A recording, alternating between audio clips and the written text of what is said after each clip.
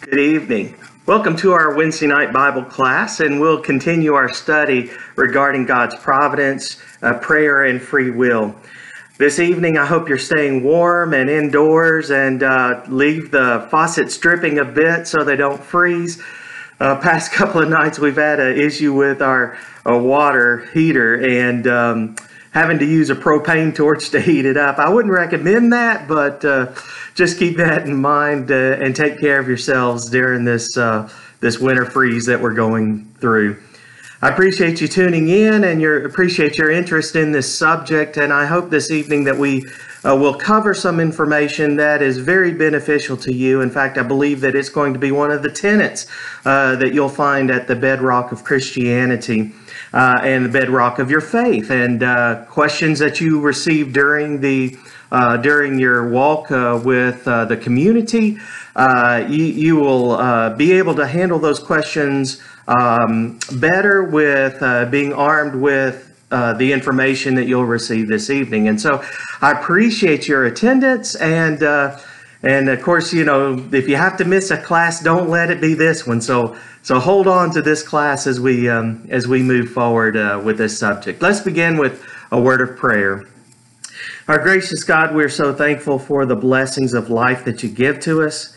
So thankful for your omnipotence and your willingness through that omnipotence to rescue man in his time of need and providing him providence that through your mercy and through your tenderness and love that man can be with you in eternity. And we're so thankful for that. Help us to understand our study this evening. Help us to apply your will to our lives. Help us not to allow things of this world and the perceptions of this world to move us away from a focus on you and our faith in you. In Jesus' name we pray. Amen. All right, so now we're going to begin our study. I hope that my PowerPoint or my presentation works well. As you can see, we are going to cover some topics, and our topic this evening is the implications of God's complete knowledge. What can we expect from the implications regarding God's complete knowledge? And so let's look at a summary of the things that we have covered. We've covered in the past couple of weeks, we've covered the teaching that God has not revealed all things to us. And so we need to approach the scripture with humility. And that is key in how we proceed with our Bible study. Humility, understanding that there are secret things of God that we must respect, things that are only known to Him, and as such, we need to leave those secret things to God. But that doesn't mean that we can't know things. For in fact, Jesus says, any man who wills to know the will of the Father can know it, found in the book of John. And so we can know the things that are revealed by God to us. And in those revelations, we can use the divine prescribed way of understanding and following His will. It's not some nebulous thing that people have their own way of understanding, and understanding is subjective. God's truth is objective and applies to everyone for every moment of time, to everyone who has ever lived. And so as a result of that, there is an objective truth, and there is a divine way, as taught in scriptures, to understand that objective truth. And when we understand this, then we could come to the unity of the faith, as Paul describes for the church in 1 Corinthians, where he says that he marvels. He sees that these different groups are following different other people, but he says, was Christ divided? No. The idea there that Paul is presenting is they can be in unity, they can understand the truth as it is revealed, and they can apply it to their lives in harmonious agreement with the will of God, which brings about unity of the body of Christ. And so remember these things, that yeah, there are secret things to God that only belong to Him, but there are things that have been made known to us, and that we can draw by divine reasoning, the way to reason from Scripture. We can draw implications that are just as pressing, just as true as the divine statements found in Scripture. And so we'll go through some of this as we move along. So hold on as we move through this. And again, don't jump to conclusions right off the bat. When you hear something, understand it. Apply it and its concept just for what it is, and then let's see where that leads us. Okay, so we must search out the things that God has revealed to us, and one of the things that He has revealed to us that is plainly taught in Scripture is His knowledge is complete. There is nothing that is unknown to God, and that is imperative for us to understand. That when God sees things, He sees them from beginning to end for all eternity. There is no beginning of knowledge for God because He already knows it. There is no end to the knowledge of God because His knowledge is not limited. So therefore, He knows the end even before the beginning, as Isaiah had said in our passage from last week. And so it's a hard concept of grasp, but hold on to that understanding because it's going to drive implications as we move forward. So remember, nothing is hidden from Him, not even by time or space. You see, God is not bound to know something just because it's on a timeline when it happens. He knows it before it happens because He's outside of time and space, and He is the creator of that which is moving through time. And so keep that in mind. He possesses the knowledge of things which He declares. When He declares something, the implication is He knows the matter before He even declares it. So we studied those passages in the Old Testament where He knew the names of individuals before, hundreds of years before they ever took their first breath. And He knew the choices that would be made throughout all time. And so He possesses knowledge of things which He has declared. And we'll study about that in connection with Ephesians and how His providence, His care then works in with that which He knows. Anything He knows, He has always known. There is not a beginning or end to what He knows. For instance, when you think about God knowing you, when you think about God knowing you, He knew you for all eternity. Just think about that for a moment. You were not just some random thought that popped into the mind of God, and then God says, oh, well, I have to provide a plan for Kyle. No. As soon as He declared, there is no beginning to that, so there is no as soon as statement to be made. You have been in the mind of God throughout all eternity. There was never a time in which God existed that you were not in His mind. Think about the power of that. Think about the implications of that. And think about the love that God has for you, knowing that you were eternally in the mind of God. And there was never a time in which God had not thought about you. It's amazing. It's an amazing thing to contemplate. The knowledge that He has is not acquired as if you were born and then God knew you existed. No. God knew you existed before you were even born. If His knowledge only came to Him as it occurs within a timeline sequence, then his knowledge would not be complete knowledge from beginning to end. It would just be a knowledge acquired step by step. And that's not the God that is described in Scripture. So think about those things as we study through, and the implications when thinking about yourself and thinking about the care that God has for you and all, and what he's provided in difficult times. You know, there are some times that come along that sickness and distress and all sorts of pressures, especially during this time when we're isolated. Things come to your mind and you think, well, does God care? Does God care?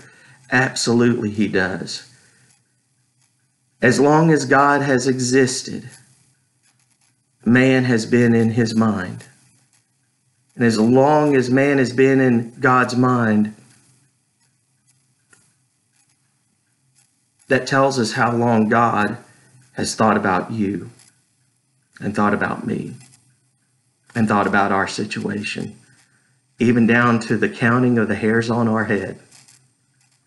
So let's go on and look at some misconceptions regarding this knowledge and the implication of this knowledge. Let's stop right there and let me give you an example of how God's mercy and God's love and his compassion and his providence is beyond our comprehension. If you would look at John chapter 13. John chapter 13 and beginning in verse 18. This is when Jesus is identifying his betrayer. He says, I do not speak concerning all of you. I know whom I have chosen. But that the scriptures may be fulfilled, he who eats bread with me has lifted up his heel against me. You see, God declared in Scripture that the Messiah was going to be rejected, that he was going to be betrayed by one of his own. And he declared it because he knew it. Now I tell you before it comes, that when it does come to pass, you may believe that I am he.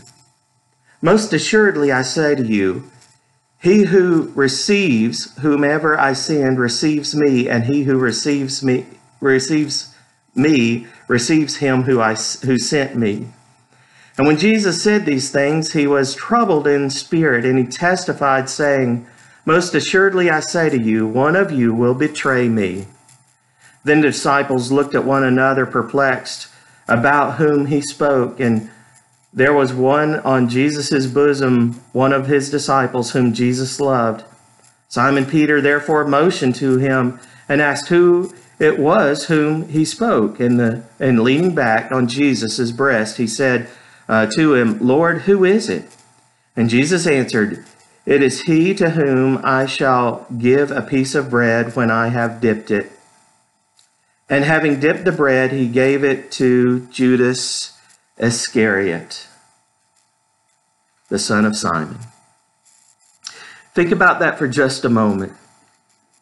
God in his eternal knowledge, having man in his eternal mind, knowing the depths of what was going to occur, the suffering that was going to occur, comes down to this very moment in which Jesus, understanding and foreseeing all things, identifies Judas as his betrayer. And yet, at that point, Jesus submitted to the will of the Father. He didn't revile against God's plan. He did not stand up and say, this is unfair. He accepted the will of God, knowing the eternal plan that God would have for mankind. And so, isn't it amazing how God's mercy and his love and his kindness provided that even when he could have bended the rules of time, bended the rules of what was to occur, God allowed the events to play out as he continued his providential care. And so that is the way it is with us. God knows, and God is a God of providence, and he provides us what we need, no matter what comes our way. And so keep that in your mind. It's sometimes it's difficult during these days to think about that, but hold on to that. In an effort, as we go on to study about the knowledge of God, in an effort to avoid and refute one erroneous extreme, we tend to sometimes adopt an opposite extreme in order to prove that one point erroneous. We adopt an opposing extreme that violates other doctrines taught in Scripture. And so let's not be guilty of that when it comes to God's foreknowledge, his providence, and the free will of man. Let's understand there are certain lanes in which things travel, and understand sometimes those lanes just don't cross. And we just need to be careful not to force a crossing into a lane when it's not an implication of Scripture and not taught by God's Word. So here we go with some misconceptions of this. With the same clarity that God speaks regarding his foreknowledge, he speaks with the same fortitude, with the same direct truth that demands man to have free will. If man did not have free will, then the Great Commission is just something ludicrous, and its execution is a waste of time, because if man cannot choose and man is not free to choose, then there's no way for the Great Commission to go into all the world and make disciples of all men could be carried out. To teach them to observe all things whatsoever I've commanded you. If it is the case that man's free will is impeded upon by God's foreknowledge, then it's an entirely wasted and futile effort to even begin to read the Scripture. And we know that's not the case. Some passages listed below in Matthew, 2 Corinthians, and Revelation chapter 22, it tells us God has declared that this is what we must do. And we must choose, make a choice between the two. So if God has declared a choice, then we know there is a choice to be made. And as such, that's what the Bible teaches, that man is a free moral agent. That is just as much of a truth as God's foreknowledge. One does not limit the other in any way. And we'll go on to talk about how that occurs. In Matthew, he says, come unto me, all you who are weary and burdened, and I will give you rest. Well, if we have no free will, there's no way that we could come unto Jesus when we're weary. And to understand that passage, come unto me, if we have no choice. He says, take my yoke upon you. Well, we couldn't choose to take his yoke upon you. It would be forced upon us, and learn of him. For I am gentle and humble in heart, and you will find rest unto your souls. For my yoke is easy and my burden is light. You can see that without free will, this passage would absolutely mean nothing.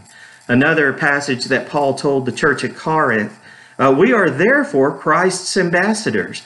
And as though God were making his appeal through us, we implore you on behalf of Christ, be reconciled to God. If man was not a free moral agency, then this passage would absolutely have no meaning, and nobody could understand it. It would just be a matter of reactionary molecules of our physical existence that would either impede us or allow us to be reconciled to God without any consciousness of knowledge that is what's happening. And so it is just ludicrous to believe that that God's foreknowledge impedes upon the will of man. And of course, the one in Revelation by John, and the Spirit and bride say, come, and let the one who hears say, come, and let the one who is thirsty come, and let the one who wishes to take the free gift of the water of life. Well, if you have no free will, then there is no call to come, and there is no response to that call. And the one who is thirsty can't recognize he's thirsty, and the one who wishes to take the free gift of the water of life could not do it. They would be not have the ability to make that choice. And so Henry Thiessen puts it this way: the knowledge of the future is not causative. In other words, just because you know the future does not mean that it causes the response to that. So the foreknowledge of God is not causative to the reactions that it knows. For instance, Henry Ford built the automobile. Henry Ford perceived and could have, with foreknowledge, know that there would be accidents that would occur. The reasoning that Henry Ford then is responsible for every causation of accident is not in keeping with logic.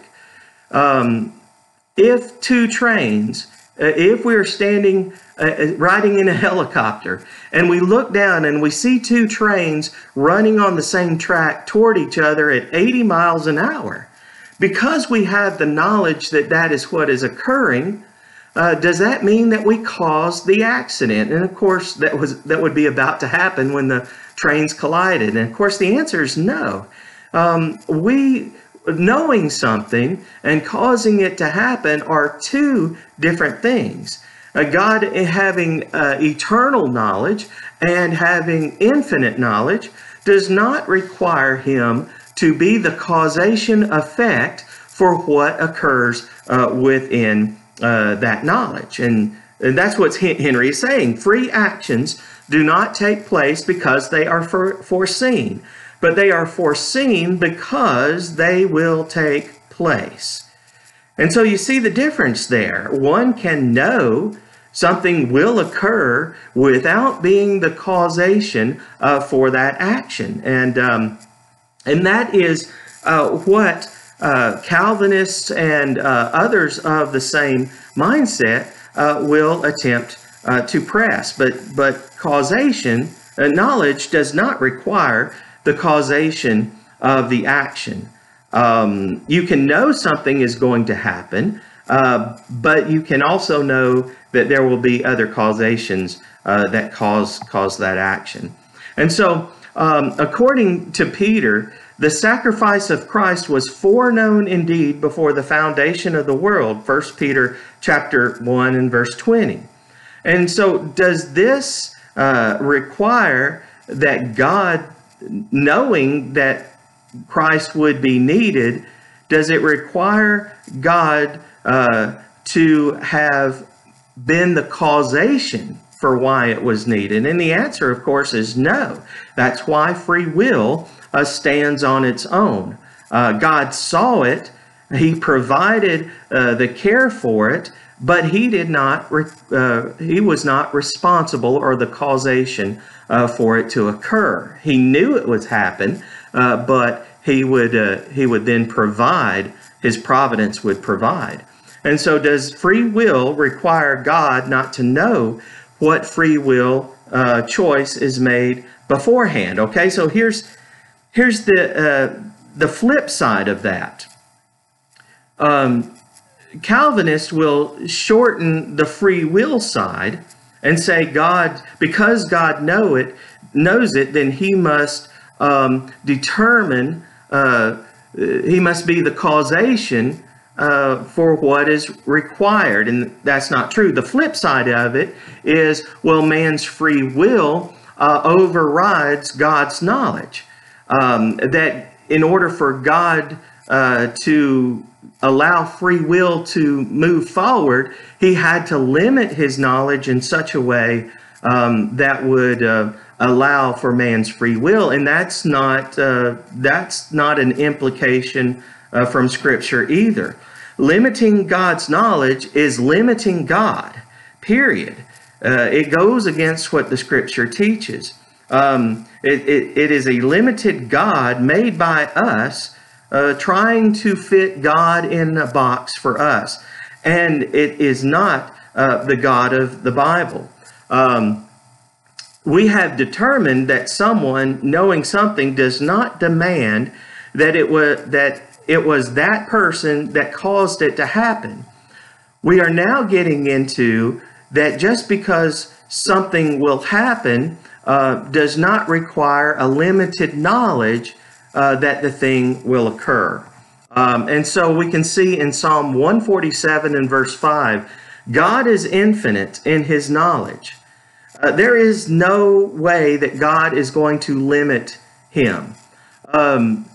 It was T.W. Brents that taught or believed that God could limit his own knowledge and thereby allow free will of man to exist. And that's not an implication that's found in Scripture. In fact, another preacher who I won't mention by name, but back in the 50s, he taught something similar. And he asked the question, how could God foreknow the sin of Adam without predetermining that he would commit it? And of course, the assumption there is because God knew it, then he predetermined it to happen. The assumption is that God could not have known it without predetermining it to happen. Therefore, some would believe that God did not know whether Adam would or would not sin, but provided a means just in case he did. This limits God's infinite knowledge, and it also limits his eternal plan that he would save man in Christ Jesus. It also limits the application to the church being in the eternal mind of God. And it just does not follow. This limits God's infinite knowledge and therefore is a wrong assumption that God did not know that man would sin. And so God's foreknowledge of man's choices, of course, in life has nothing to do with man's freedom to choose his own course. Roy H. Lanier makes this fantastic point. And when God created man, he not only knew the possibility and the probability of man's sin, he also knew the certainty of it because he foresaw it, not because he caused it. And let's reiterate this fact. When God created man, that was in his mind eternally, God knew that it was in his mind, that man was going to be created. He not only knew the possibility and the probability of my sin and your sin, but he also knew that it was going to be a certainty. Why? Because he foresaw it. Remember, he's outside of time, outside of space, and therefore not bound by a chronological order of things. So he knew it. He knew it with certainty because he foresaw it. And that does not require him to be the causational fact for it. Nor did God choose to limit himself. It is illogical to say that I will limit what I know for all eternity until I can know it later when it occurs. What does this require? What does this require? If we say, well, God knew it, but he had put it out of his mind, it requires us to conclude that as long as God could forget it, he could also remember it at the same time in order to forget it. And it just does not follow. It's like me telling you, do not think of a pink elephant. Don't think of a pink elephant. In order not to think of a pink elephant, what must you do? You got it. Think of a pink elephant. And it just does not work in that way. And so to say that God chooses not to know is to require him to know what it is so he cannot know it. And that just is not a logical position to take. And so just to go over some different things regarding the use of accommodative language and figurative language in Scripture. You know that the Bible was written for man, not the Bible written for God. It was written for man's understanding and to be able to understand God in such a way that he could identify with him. And so God is given attributes regarding this. He is seen walking in the garden with Adam. He has eyes for which to see. He has hands for which to do things. And these attributes found in Scripture are figurative language. And the Bible uses them all the time.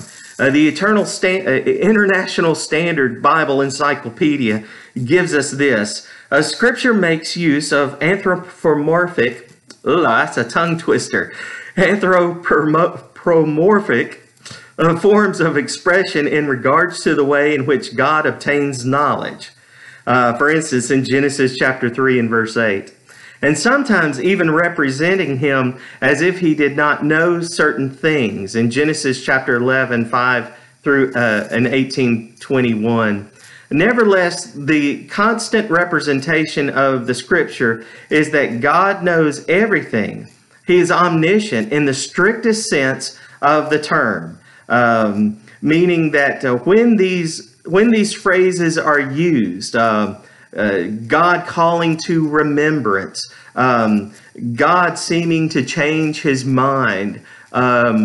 Those types of things are written in a way for man to understand God from a human standpoint. Thus, the passages like in Genesis 18 and Genesis 22, where it seems to say that God bent history in order to fulfill his will.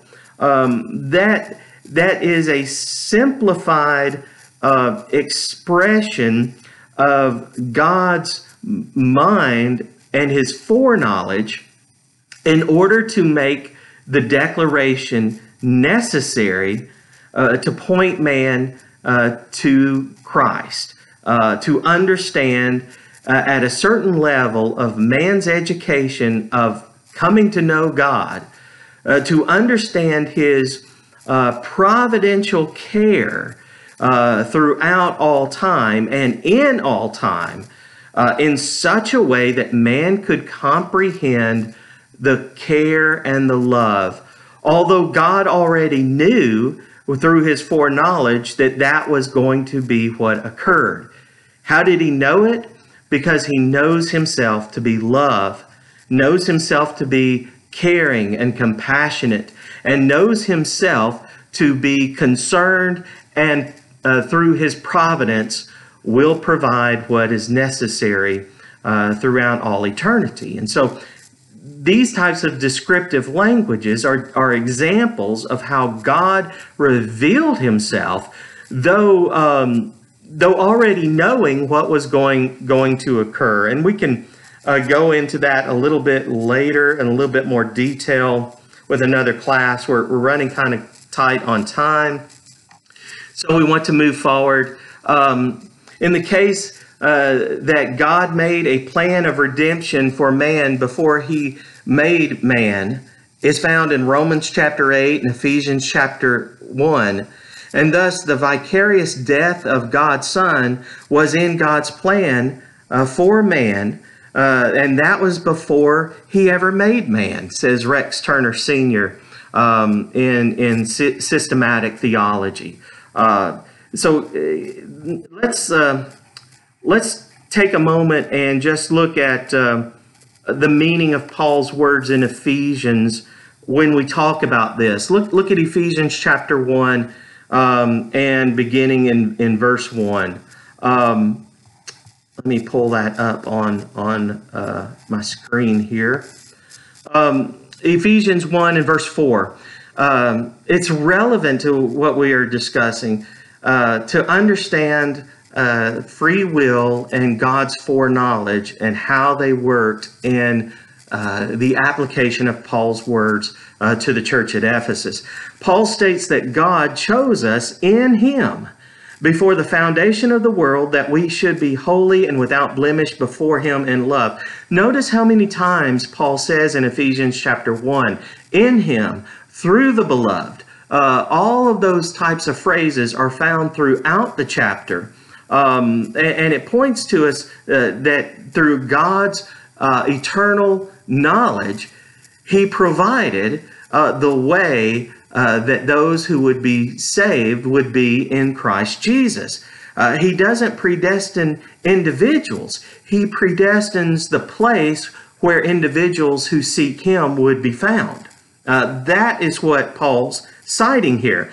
The Calvinists cite this verse as proof that God arbitrarily and unconditionally chose in eternity the very individuals who would be saved, and that this number can neither be augmented or diminished. However, neither of these nor any other passages teach such a dark and dismal doctrine.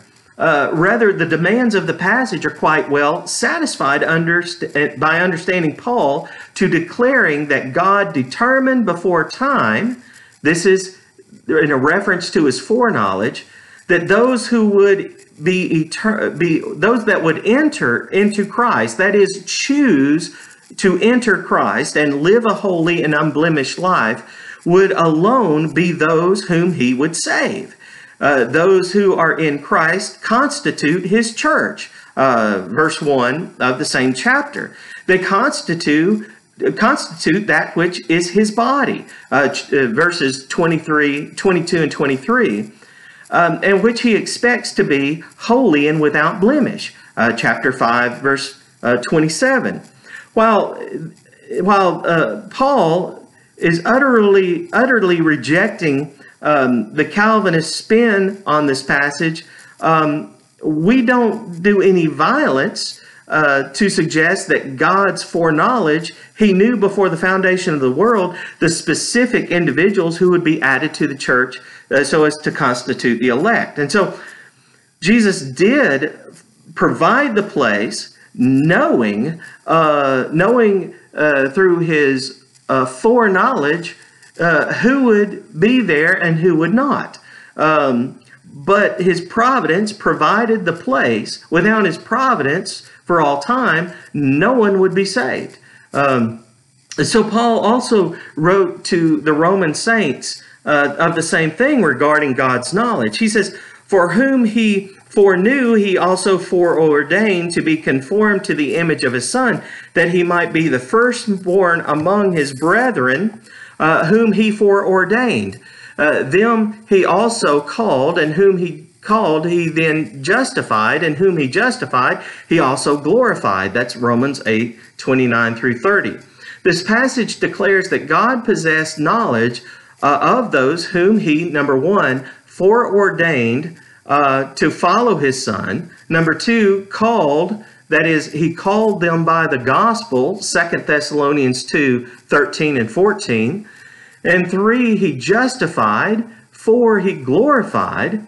That is, eventual reward to those who have been justified. And so Paul is speaking of the church in the eternal purpose of God, Ephesians chapter 3, 10 through 11. And it was in this eternal purpose that he foreknew and foreordained and called and justified and glorified the people that would make up his church.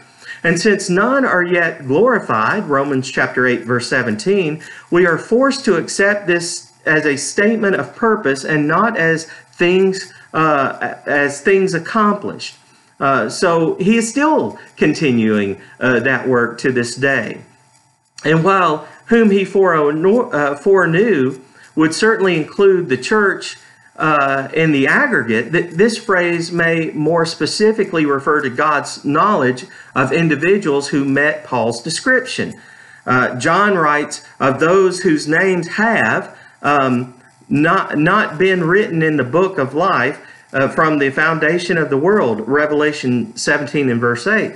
If some names have not been written in the book of life from the foundation of the world, then the implication is that some names have been written in the book from the foundation of the world. Not to write or to write the names of people requires knowledge of their identity. The Lord knoweth them that are his, 2 Timothy 2:19. And some might quibble over the preposition from as opposed to before in that passage, but the whole idea is still the same. God knows them who are his. That doesn't require him to overcome free will in order and be the causation as to their salvation. God saw it, and therefore their free moral agency was intact, and they could choose. But he saw it nonetheless. Others suggest that the world refers to the dispensation of time, but that doesn't fit the context either. And so I won't go into further greater discussion about that, but you get the gist. The whole idea, back down to earth, so to speak, is the idea that that God's foreknowledge does not require you to impede your choices. He saw what was happening. He can identify. Does God's foreknowledge know who's going to be saved and who's going to be lost? Well, the answer is yes. His foreknowledge has that in mind. Does that mean that God chooses for individuals? No. Why? Because free will can work in a harmonious way that allows God's knowledge to exist in all of its fullness, as well as allowing free choice for mankind. And so that's it's a hard concept. Those who follow Calvinists would shorten the side of free will, and those who are non-Calvinist may want to shorten God's foreknowledge in order to force a crossroads between the two, and not recognize that foreknowledge does not require causation, and nor does causation require limited knowledge. And so that's the point that I've been trying to make with this class, and I hope it helps. We can come back to this if there's more needed discussion on this very issue. So let me know your thoughts about that. And so one closing thought. Got a couple of minutes left before the bell rings, so to speak. Why would a loving God, knowing all the pain and suffering that would have to endure, and even his own pain and suffering, why would he even choose to begin? If God is so loving and he knew this was going to happen, then why even begin in the first place and allow suffering to occur? That's a huge question. A huge question. And we're going to dive a little bit more deeper into it as we go along. But just a few things I want you to consider. Consider this. There was never a time of God's existence that he did not think about you. It wasn't as if God just then decides, hey, I'm going to create man. There was always God. Man always was in the mind of God throughout all eternity. As long as God existed, you have been in the mind of God. Ephesians 3 verse 11 tells us that this is the eternal purpose of God, not one that had a beginning or an end, but it is eternal, meaning no beginning and no end. In 1 Peter chapter 5 and verse 10, he calls us to eternal glory. If there is an eternal glory that we've been called to, then that call made to us has been eternal in the mind of God as well. What if God ignored your plea? What if in his eternal mind he saw you And he heard your cry, and he heard the suffering that you had, and said, well, no, I'm just going to stop. I'm just not going to create man. What would win? What would be the result of that? Consider this, if you will. Should God not have created you? If he looked throughout all eternity and he counted the cost and what was to be given up, if he counted how many troubles in the construction of his church and the issues that they would face in the building of his church and the cost of his son, the life of deity in the flesh, if he saw all the troubles with the labor and all the hatred and all the bigotry and all the evil things in this world, and he even saw those who would try to destroy life, and he looked at all that and he said, it's just not worth it. I'm not going to begin. And if God had decided not to, then what would be more powerful than God? I would suggest to you that God would have been defeated. God's love, his infinite love, infinite hope, compassion, and peace would have been defeated before it ever began. And that's not God. God's nature is all love, all compassion, all hope, all peace. And if he were to allow all the suffering in the world to outweigh the blessings that would come from him, what would that declare about God? All of what God is would have been defeated before he ever started. Give that some thought this week to understand why a loving God created us knowing that there would be suffering and those who would be lost of the world. And then think about why free will was necessary to enter the equation, for us to choose freely to love God back and to love his blessings and to have hope in this world and to be reconciled with God. Think of the blessings that come from that. So with that being said, we'll close out our class. And thank you for your evening. I hope you had a good study and get a good night's rest and continue the rest of the week knowing you serve an awesome God. Thank you.